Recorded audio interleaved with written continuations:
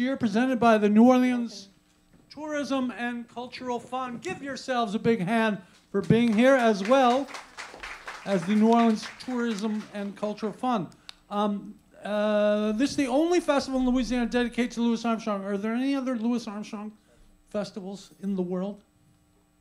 There's the Louis Armstrong Continuum, run by our friends, the Louis Armstrong Educational Foundation. I see Jackie Harris here. President. Okay. Other than that, I think that's the only games in town. Well, it's the only one in Louisiana. It says That's right true. on this piece of paper.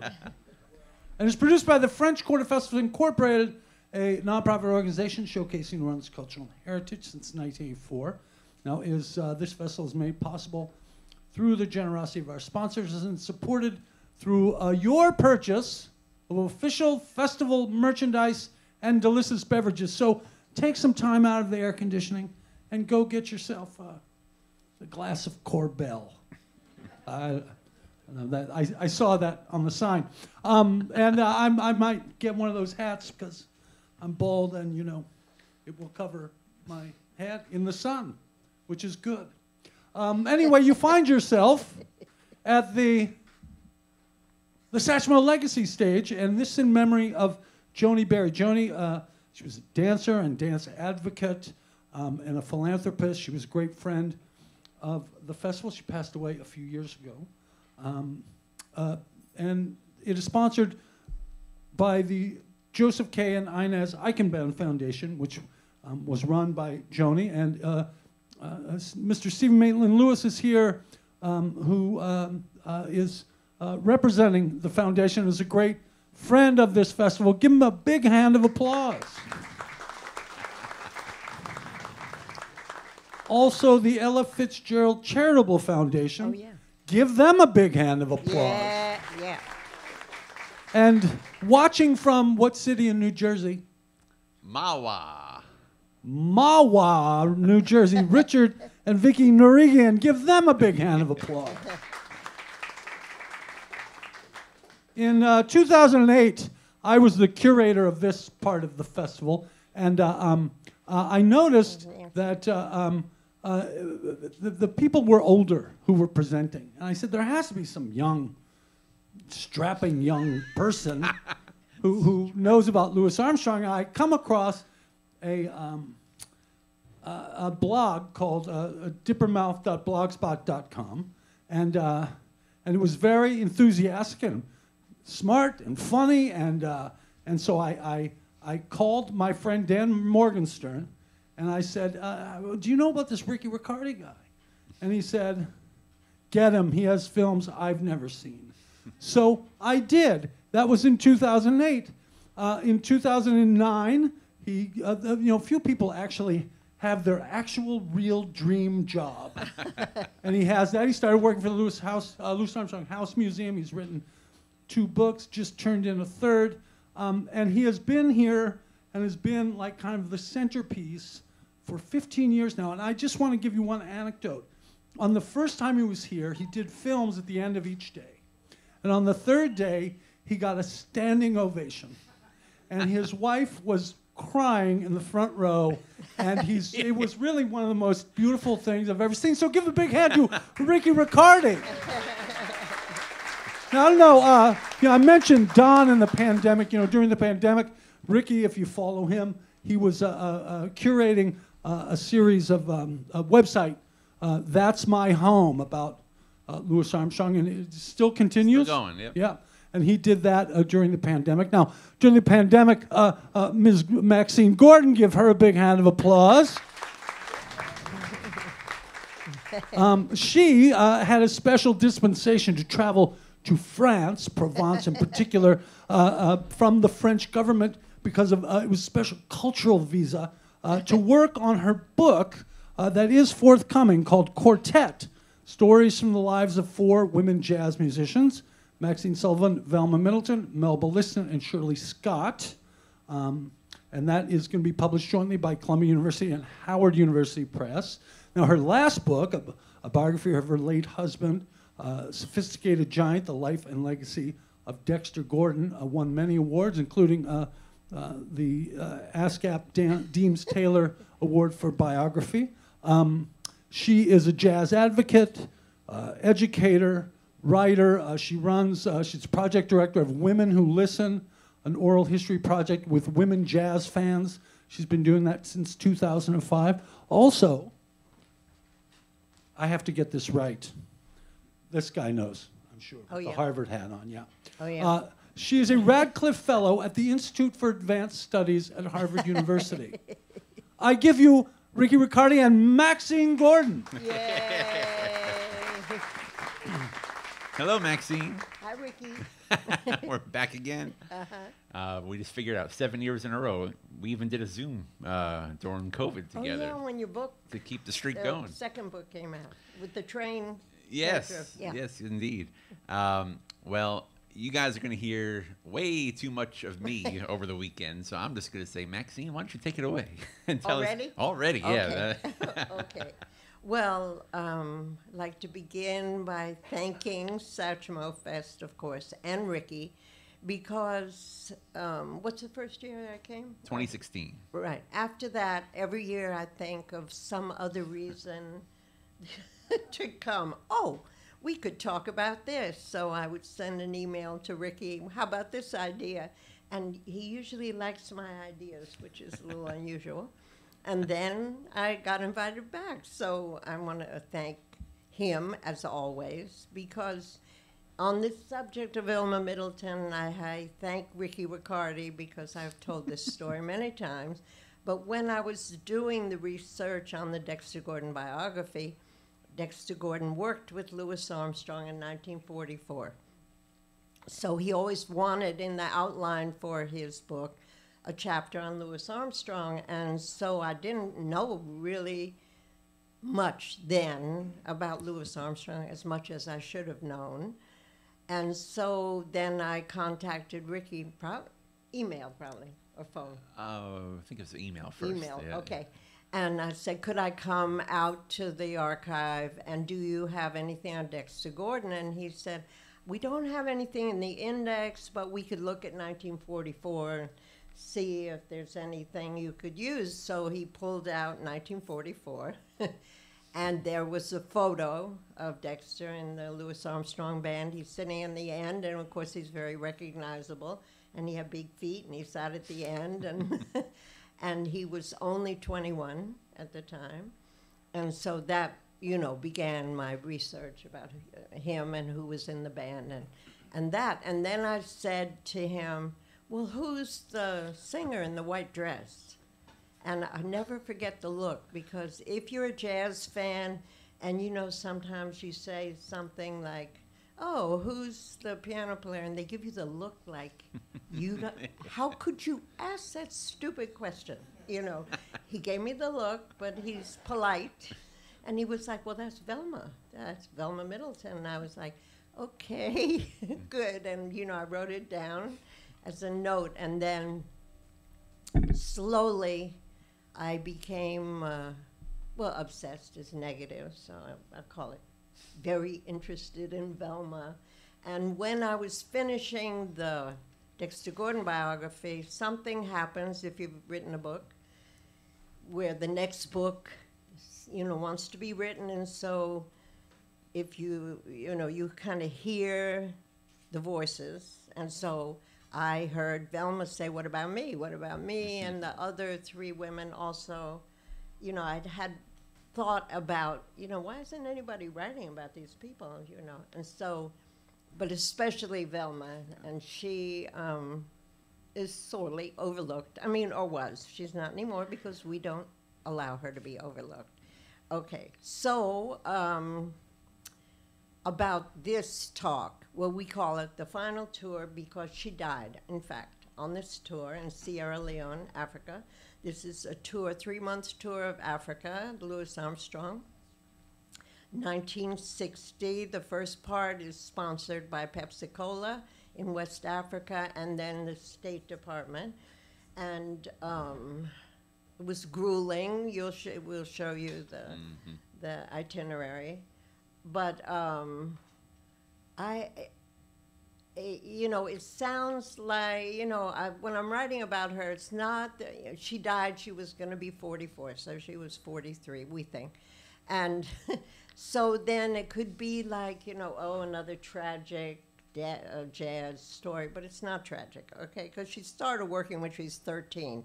So, you know, it's not like she didn't have a long career, successful career. She was almost 20 years with Louis Armstrong. She went all over the world. They were, you know, very close. She and he had the beautiful relationship. So, and she had a good life. She had a happy life. Like my late husband said, you know, anybody who knows me, you know, will not cry when I die because I had a good life. And, you know, I lived longer than most of my friends. So I don't want her to, you know, to be the tragic ending. But I want to tell the story about the tour. So, okay, I'm supposed to keep this brief. But so, okay, I was at Radcliffe at Harvard. Are you a Harvard man? Somebody waved at me at Harvard. Okay. With this fellowship for 10 months. And I went to the map division. Scott, what's it? Oh, God. I want to thank the guy in the map division, Scott Walker. Somebody said, you know, this is Harvard. They have a map. They have a whole, like, maps from, like, forever, maps. So I went to the map division of the Pusey Library, and I said, you know, I have this idea about jazz geography. I want to map these 4 women from their birth, and then, you know, maybe pick up on a tour. And I always had in mind this tour of Africa to look, because it's one thing to look at an itinerary and then they list, oh, date and location. Well, we don't know where this, or I don't know where this is. And I was a road manager, so I do know something about geography in Europe. But the Africa tour is when you see. So the map person at Harvard, he said, oh, you know, that's an interesting project. Yeah, I like to work on that, which was, you know, very rewarding that somebody didn't think I had a bad idea. And so we have maps that he is worked on with me on the tour. And then on another part of the book, on Melba Liston, there's a tour with Dizzy, they call Middle East Tour in 1956, so I'm mapping that. And then I'm mapping on all of them, like where they're born, and then what that's about, because Velma is born in Holdenville, Oklahoma, and that's a sundown town. And which, if you don't know what a sundown town is, that means black people could not go out after dark, and if they did and they were shot, it wasn't against the law.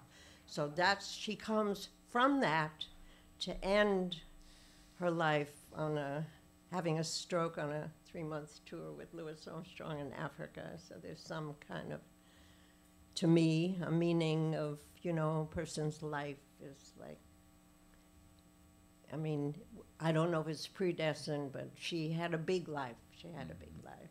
So, okay? So far, so good. You got it now, right? Well, we're going to do the maps. Or are you want to read about Africa in 1960? I know you have. You want me to say more about the tour? Keep going. Take okay. What do we have? I've got first? The maps lined up. Okay. Okay. So, do you want me to list the? Do we list the itinerary? I do have the itinerary. Yeah, a little bit later on. Okay. We could just we'll show the first map here, which covers the first 2 weeks of the tour. I think, do we have the personnel? Because I wanted to be Oh, yeah, sure. all right. So we'll jump around here. Okay, but let's... You know, all right. I just want to start with who was on the tour. It's a 3-month tour. There were 12 people traveling together almost every day. There were a few places that they stayed more than one day, which we show on the map. But this is... Can they see it clearly? Well, okay. I'll tell you what it is. This is a State Department memo listing everybody that was going to go on the trip. So this was organized back, go back here. This is June 28th, 1960. This is a letter sent by Associated Booking, Joe Glazer's office, to Dr. Alexander Schiff, who was Louis Armstrong's road doctor from 1953 to the end of his life. And this was when it was still just kind of being set in motion. And so there's a list of the countries they were going to visit. If you want an idea of Louis Armstrong's life, the page on the right there is his itinerary just for a couple of months from July through September of 1960. So when you hear these things about one-nighters, this is it. This was Armstrong, just turned 60 years old, literally traveling every night. And then there's handwritten on the bottom there when they're going to go to Africa in October. Dr. Schiff, being a doctor, he was also in charge of the immunizations. So they had to get shots, typhoid, smallpox, all of that. Everybody had to get their vaccines.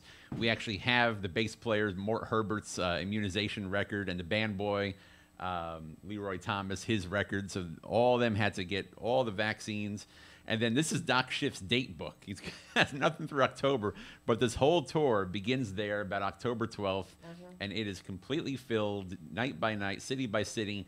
There's a month off in December where they filmed Paris Blues. So everybody got to take a quote-unquote vacation in Paris for a month and then go right back to Africa in January into February of 1961. At the end of January, the famous photos of Louis and the Great Sphinx of Giza in Egypt, those were taken on January 28th.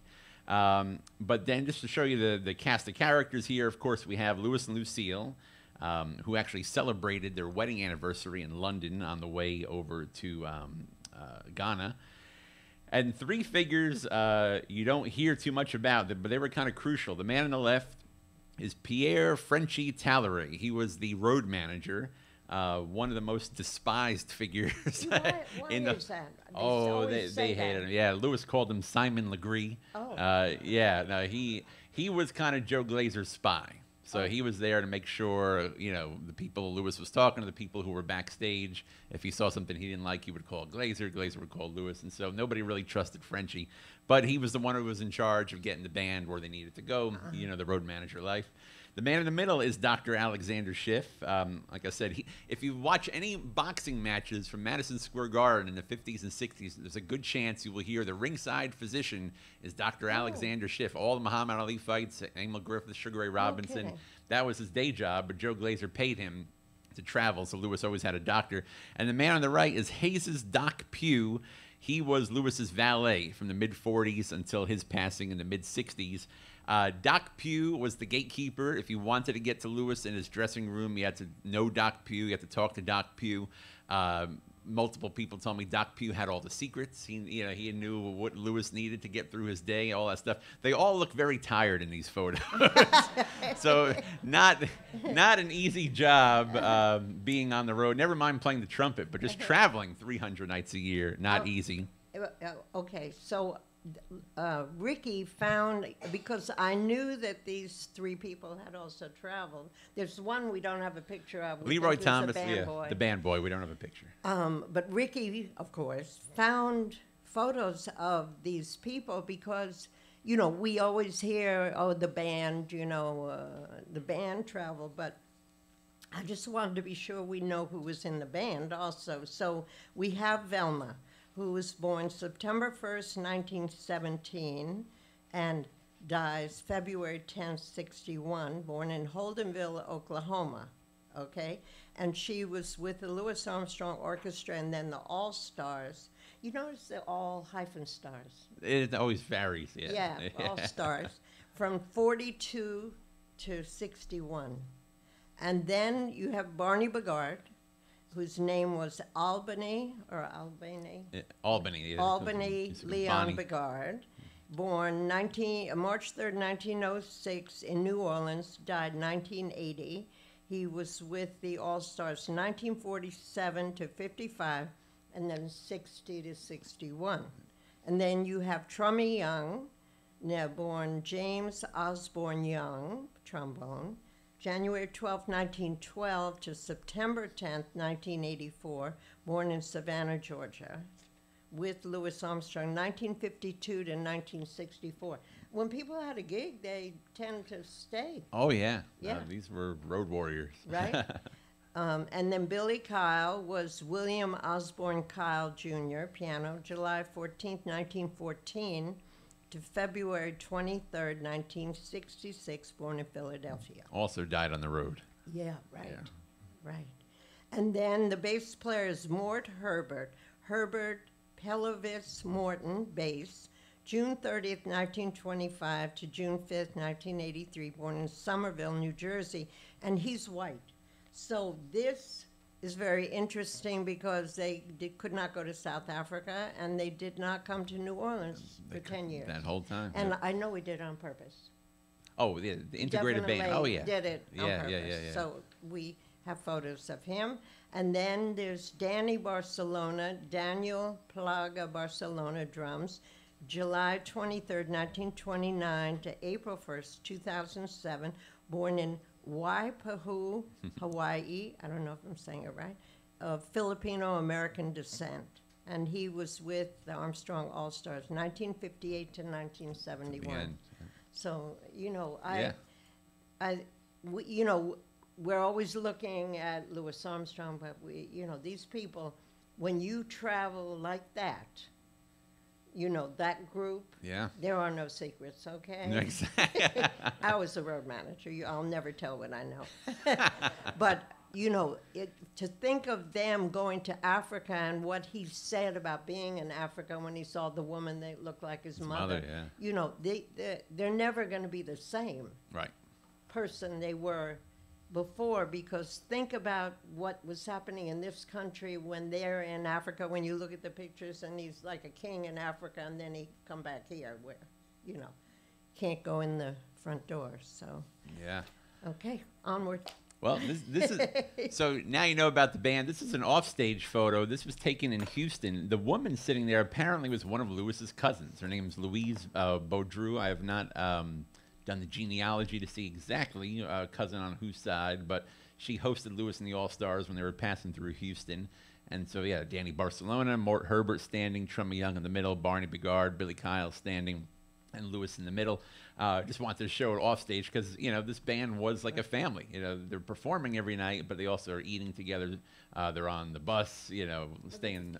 Oh, yeah, no, there's great photos from this gathering, red beans and rice and everything. And, of course, a photo of the band on stage. This is during one of the stops of the tour. You'll see Louis wearing traditional African garb. He came out and kind of surprised the audience. But in the background is a big Pepsi Cola logo. And as Maxine mentioned, the first part of this tour was actually sponsored by Pepsi. They were opening bottling plants in Nigeria and Ghana, and they thought it would be fun to have Louis Armstrong kind of be the spokesperson. And boy, if there was ever a spokesperson, I know Jackie, call Lisa. We got to get a Pepsi deal. I mean, it already. You know, we should get them. Yeah, I mean, the ads write themselves. But you know, Louis was happy to sponsor that portion, and Pepsi, you know, they set him up. You know, this is Louis in Nigeria meeting Sir Amadou Bello, the premier of northern Nigeria. Velma in the background is kind of reacting. You can see her covering her face. We actually have a beautiful color snapshot of this moment. And the other man standing there in the glasses on the other side of Louis is the Emir of Kano. We actually have his guards here. We know this because Pepsi, they put this stuff out as press releases. So they're the royal guards of the Emir of Kano pictured in the palace courtyard. So, you know, they're looking pretty serious. But, you know, once people meet Louis Armstrong, they all have a good time. So that was the Pepsi portion. And then Maxine found this photo of Velma. Thanks, Ricky. Yeah. One that I had not seen before with Louis, obviously, I guess, in the Cameroon portion of the tour. But I think I should go back. We should talk about the Congo because that's become the most famous. Another photo Maxine found of Louis arriving in the Congo. And should we show the newsreel? Yeah. All right. This is newsreel footage, Associated Press, that was shown in movie theaters of Armstrong arriving in Leopoldville. This is the famous story when the Civil War was going on and both sides called a truce because Armstrong was there. There's more to that story. We'll talk about that in a second.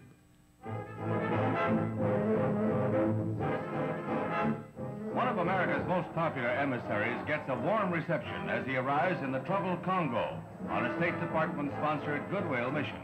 Louis Satchmo Armstrong, whose golden trumpet has preached the gospel of New Orleans jazz on every continent, arrives in truly royal style.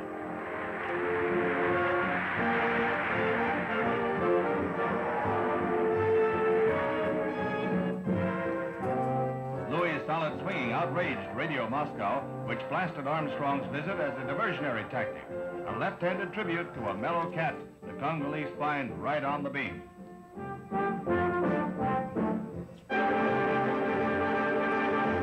Now, it's interesting that the newsreel mentions that Russia was saying this was a diversionary tactic, because this is something that came back.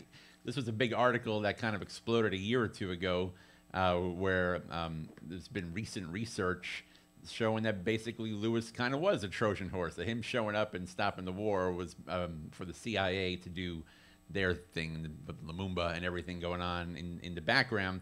And Maxine, do you have any commentary on this aspect? I have a comment.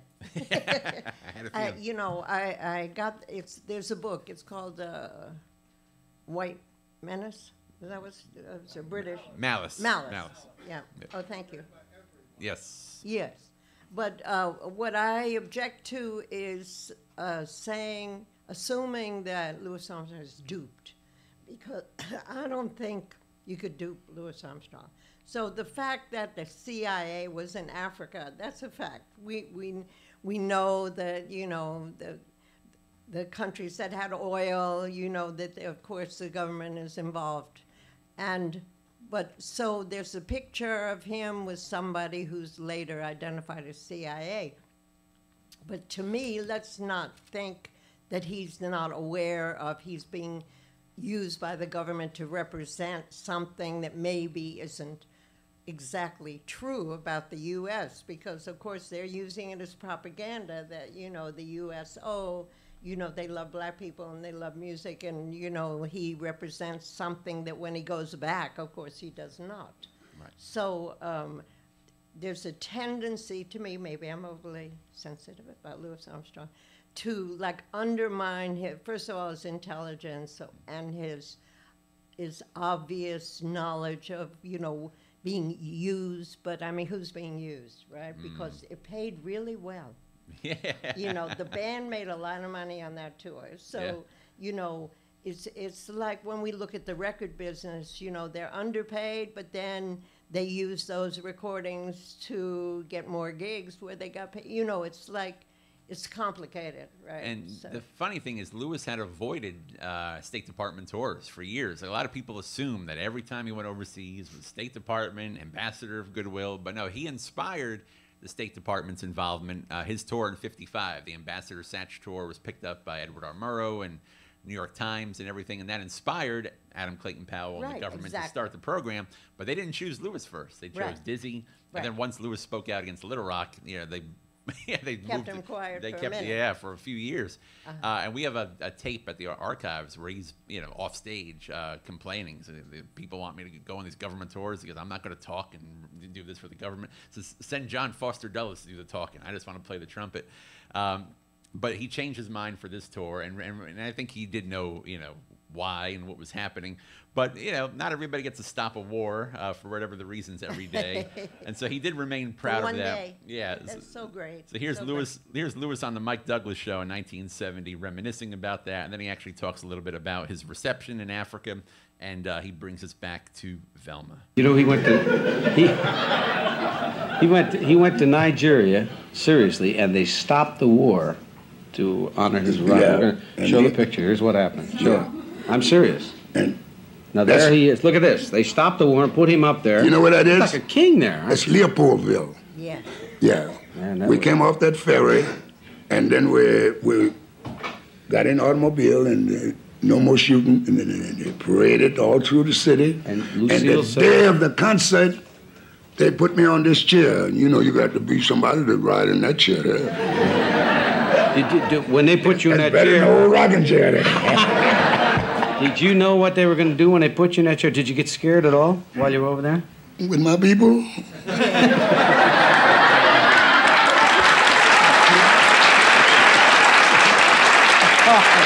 they know.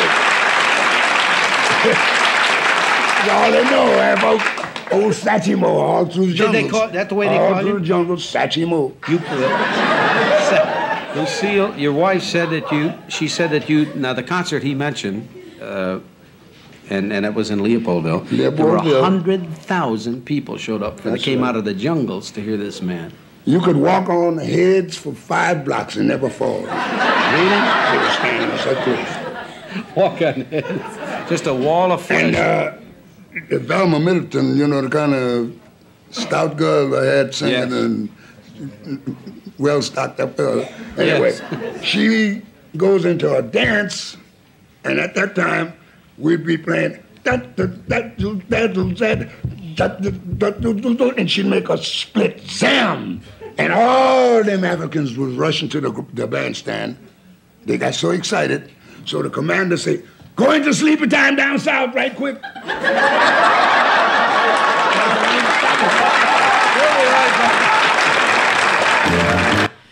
And let me say, Louis remained proud. We have scrapbooks. He made an entire scrapbook devoted to this tour. And so here's some of his, him cutting out these clippings. Wizard Satchmo unites the Congo.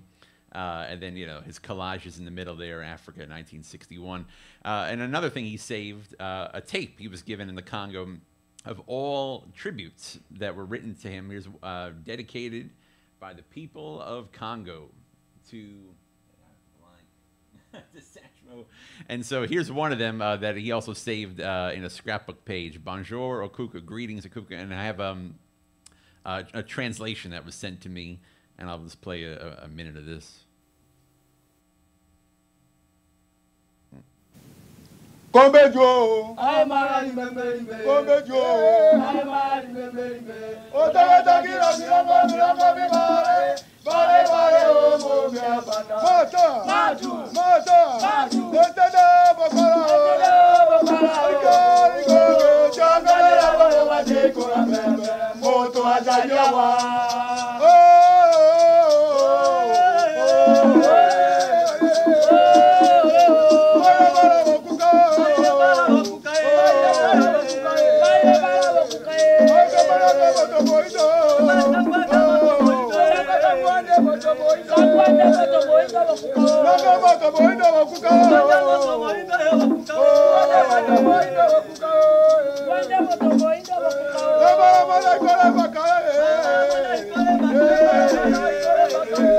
Yeah, one of the good ones.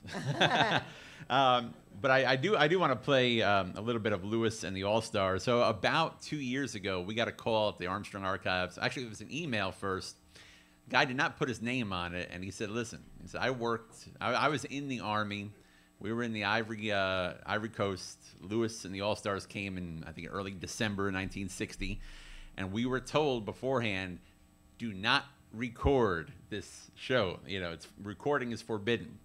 And he said, well, we set up our recorder. we secretly hid the microphone, and we recorded the whole set. He goes, I have the tape. I want to donate the tape. And then I said, that's wonderful. This is great. And I said, can I send you a thank you letter? What should I put in the record? He's like, don't mention my name. This was 60 years later. I still don't know his name. But he recorded it, and it turned out to be, it's the last recording we have of Velma. Because after this concert, they went to Paris for the month. Last year, we played the Paris recordings. But soon after, we'll get to that in a moment. But here's a beautiful montage of photos by the late Herb Snitzer, taken in June of 1960, just to show Velma in action. But here's the first, it's like an 8-minute performance. I'm just going to play the first 2 minutes of St. Louis Blues, the W.C. Handy classic. And it's poignant, Velma talking about loving that man till the day she dies. This is about 2 months before her passing.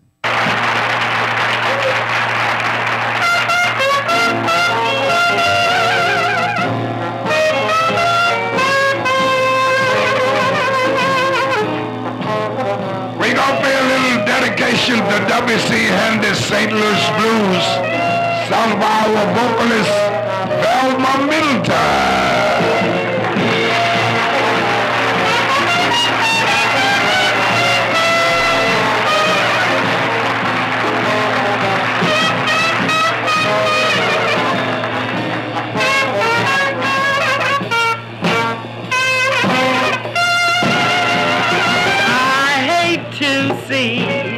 That evening sun go down. Say, I hate to see that evening sun go down. It makes me feel like I'm on my last go round. If I'm feeling too tomorrow, just like I feel today. Ho, ho, ho, feeling tomorrow, like I feel today. Gonna pack my trunk, make my getaway. St. Louis woman wears her diamond ring. She pulls a man around by her apron string. If it wasn't for powder, store-bought hair, that man that I love, he would never go nowhere, nowhere. I love my man like a schoolboy love his pie. Louis Armstrong blows so nice and high. Gonna love that man until the day I die.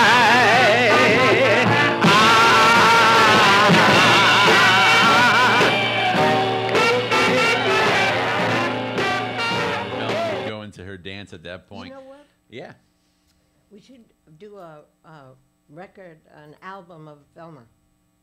You know, Extract Like That and other things. She did a lot of features. That's the Right? thing, yeah. Okay. There's more. That'd be our next We'll take project. this Okay. conversation off stage. Because she doesn't have her own album.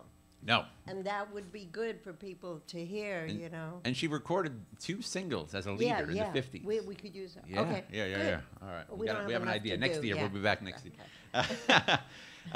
Just to show you how grueling this tour was, I mean, you know, we're about to approach the tragic end of Velma, but Louis at one point, here's an article, this is towards the end of the Paris day, where there is Dr. Alexander Schiff. So Louis had to rest because he was dealing with exhaustion. And then we have a tape where Louis talks about how at one point, Trummy Young showed up with a doctor's note that he needed a night off. And apparently Louis, you know, wired Joe Glazer, and Glazer's like, "Do you want me to send another trombone player?" So Trummy showed up. But one night Barney Bigard didn't show up. You know, he was just too tired, and they had to play without a clarinet player. So the whole band was kind of breaking down. My pet theory, Louis had a heart attack in Spoleto, Italy in June of '59. And a lot of people always say, that's the beginning of the end. But when you hear his recordings in '59 and '60, even '61, I mean, he's still, the heart attack had no effect on him. This tour had an effect on him. I don't think he was ever quite the same in terms of stamina, and I think this one really did him in. And Velma dying. Well, that too, yeah. So the beginning of the end for Velma, there's an article from January 16th, paralysis strikes jazz vocalist Velma Middleton, and she was in Freetown, Sierra Leone, and made the newspapers. There is a letter that Louis Armstrong wrote to Joe Glazer, panicked about how Velma has a stroke. I've never seen anything like this. You have to do something. You have to help her. But Louis was real firm in that showbiz tradition of the show must go on. And he got criticized for that. And we have a tape after he got home from tour where he privately with his wife Lucille fought back. And Louis said, when my mother died, when my father died, because I didn't miss a job, you know. So it's like, you know, we were sad for Velma, I guess, but there's contracts, there's audiences, there's people. Yeah, he said, I got to go out there and perform. At one point, the clipping on the right, it was early February, and if you could read the caption, it actually says Velma had a heart attack. She wasn't paralyzed. She'll be back in a few weeks. I think that was just, you know, trying to not make it that serious. But the end came on February 10th, 1961. They gave Velma's age as 45. I think through some of Maxine's research, she might have been 2 years younger, correct? Or older. There's a little discrepancy. Yeah, a little but discrepancy. We say she died when she was 44, but Yeah. 40 she would have been 44 in September. I think that's it. Yeah. Yeah, 40. Yeah. So 43. And yeah, there's all these beautiful tributes. You know, this was in Sepia magazine. They did a whole thing in which they actually mentioned in this article that Louis knew her health was not great, and he had offered to pay her 6 months' salary not to go to Africa, not to even go on this tour. That, right? And it's in the article. Okay, yeah. But you know, she still went, and so this whole article is about her troopers passing.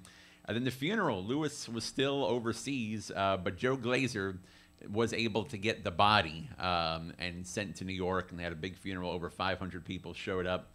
And after Louis returned to New York in March, he gave an interview in which he talked about how he was sending all of Velma's paychecks to her mother, and he said, the checks will keep coming until I run out of money myself. So I'm sure Velma's family was kept on the payroll. One thing I realized jumping around, we didn't spend that much time with the maps. We're going to close with the newsreel, but let's just go through the maps real quick. Yeah, we just showed the map. Just to show. So once again, we'll take them one at a time here. This is the first leg of the tour, which was the second half of October 1960. So you could see kind of. So we met. Okay. Yeah. Well, I'll just show you. So what he did in the map division was do it like they came from France, and then here's how they traveled in the beginning. And what are the dates? October 12th to October 30th. So that was like the beginning of the tour. And then November. And in November, they went all to this area in Tanzania and what's now Zimbabwe, and you know, but it was Rhodesia, and southern Rhodesia, and northern Rhodesia. And the thing about the Congo is very confusing. The what it was called then and now we have Democratic Republic of the Congo, but Leopoldville is King Leopold, right, of Belgium. That's like a really bad story.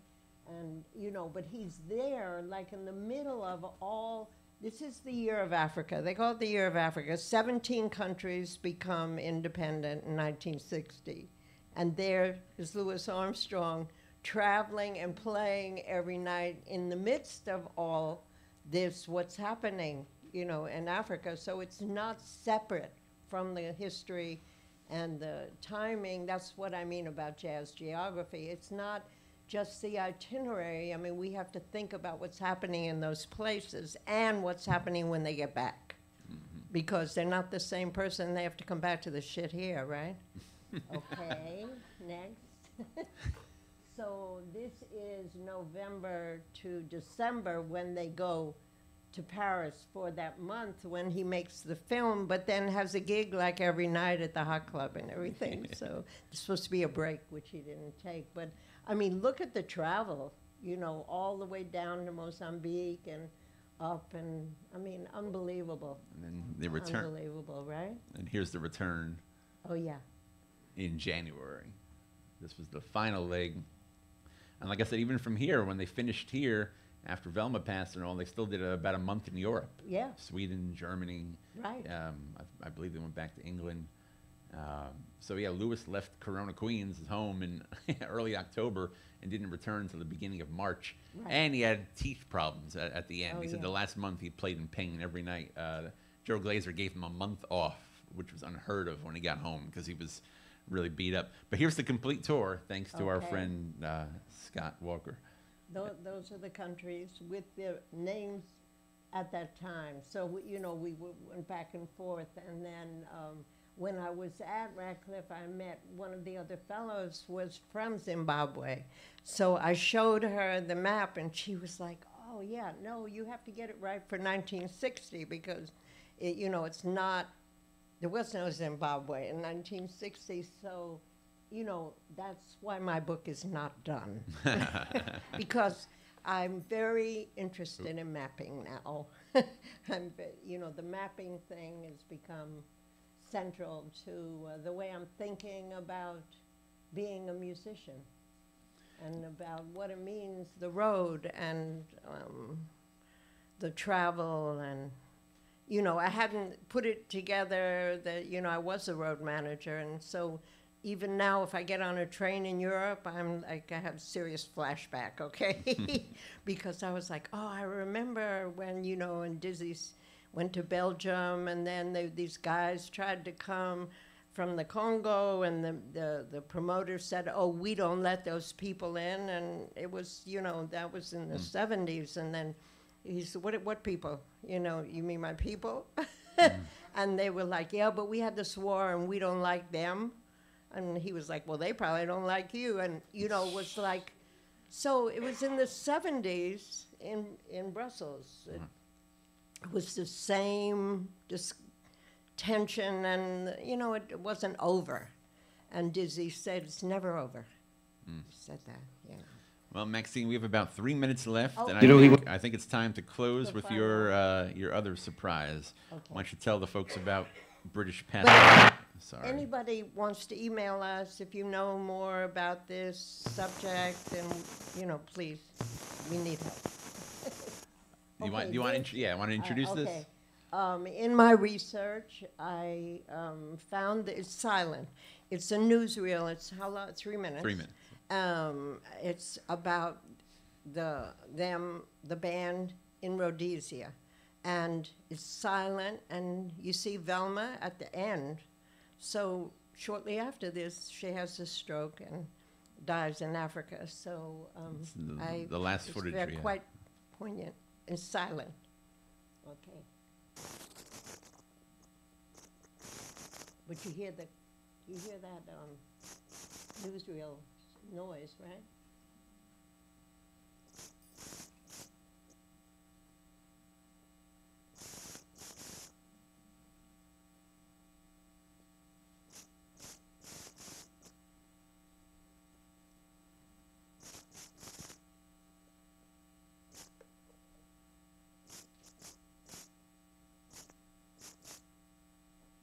Okay.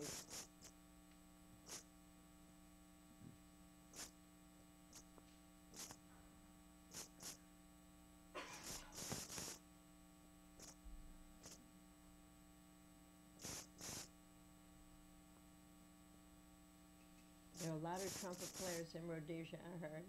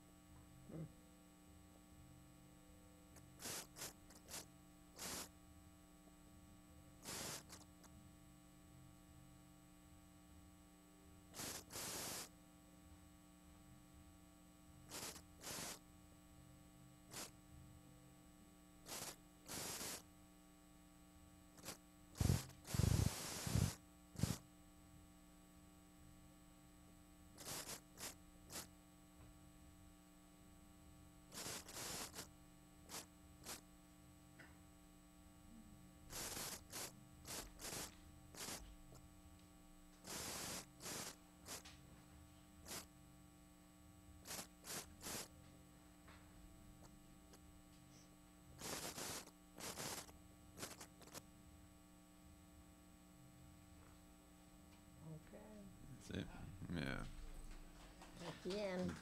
I wonder where she got those shoes. A trooper's passing. So should we start planning next year?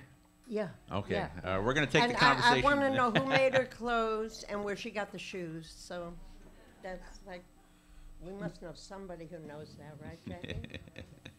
We have to find somebody who can figure that out, right?